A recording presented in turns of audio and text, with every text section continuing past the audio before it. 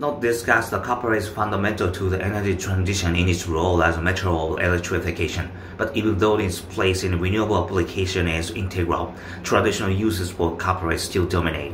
However, even given an undisputed strong standing, copper is vulnerable to the same interest rate, high yields, and the challenges presented by a macro environment which limit the investment in other commodities. Expectation for the industry to meet the rising demand for copper is creating pressure to find solution. Scrap copper will play a pivotal role in reducing requirement at the primary mine supply growth. Recycling copper from end-of-life clean energy technology expected to account for 40% of the total demand by 2033. We need new supply to offset depletions, rate decline, and demand growth.